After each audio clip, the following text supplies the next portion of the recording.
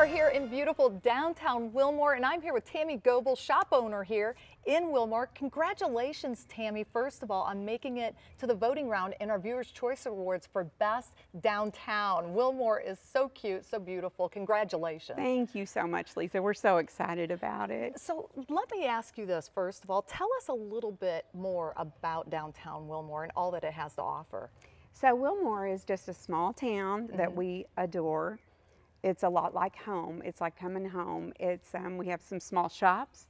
We have some restaurants, and we're right next to the local, which has pizza and ice cream. We have Solomon's Porch down here with different types of food, and we've got a coffee shop, Drinklings, and then some other shops and things.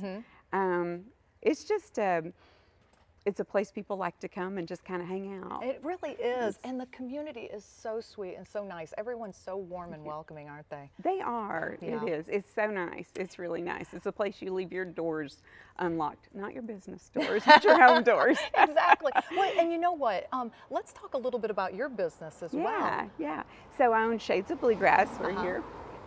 We have local makers.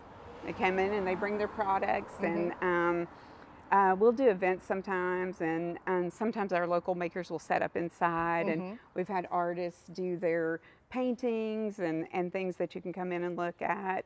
We also have curated goods that we just feel like we just have to have them in here. Yeah. So we do workshops. Actually, tomorrow night we have a punch needle workshop. Oh, I love that. Oh, thank you. Yeah, we love the workshops because it brings the community together. People make friends. Even though it's a small town, they meet new friends at workshops. So you come together and you go, oh, I've seen you somewhere, and so it's really nice. I love that. Well, best of luck to you all in the contest, in our Viewers' Choice Awards, and you know, best of luck. We'll see you probably next time too. Thank you so much, Lisa. I appreciate it.